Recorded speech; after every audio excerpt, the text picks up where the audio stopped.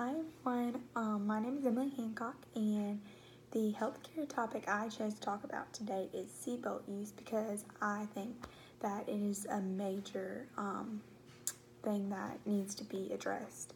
Seatbelt use is important, and I feel as though it is something that is not taken as seriously as it should be. Seatbelts are an incredible invention that is used to save lives and help prevent tragedies. The CDC stated that seatbelts reduce the risk of death by 45%, which is huge, and it also decreases the risk of major injuries by 50%.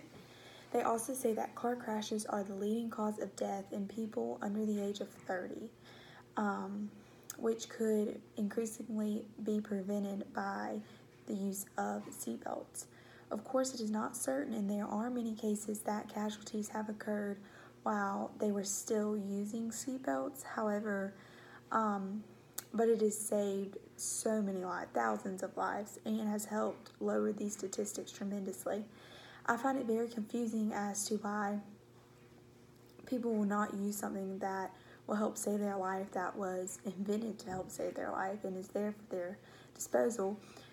But people take risks every day, and I think that the biggest one is getting into a car without a seatbelt,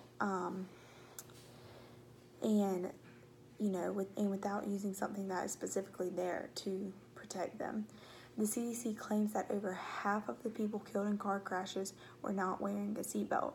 If you wore a seatbelt, or if they were wearing seatbelts, many of their lives could have been saved, because wearing a seatbelt is the most effective way to prevent a death due to a car crash. Thankfully, seatbelt use has increased over the years, thanks to all the different laws, regulations, and the education about the safety of its usage.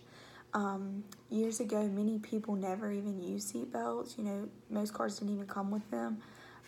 However, people soon realized that something had to be done, and that they needed something in the cars to help prevent all these deaths. But still about 1 out of every 7 people still don't use a seatbelt while they're in the car, says the CDC. The Children's Hospital of Philadelphia reported that teens are the least likely to use a seatbelt, which to me is frightening, because I know that, teenagers are usually the most reckless drivers. I think stricter laws need to be put into place, and we need to have better education for younger drivers that could be used to help enforce seatbelt use. Education on the topic should be enforced in schools and enforced much more in driver's ed training than it is. Also, there should be stricter punishments in place for not wearing seatbelts or not using them. It is sad that laws and consequences have to be put into place to force people to use something to save their own lives. You would think that they would want to. You'd think they would want to wear the seatbelt to help increase their chance of survival if a car crash was to occur.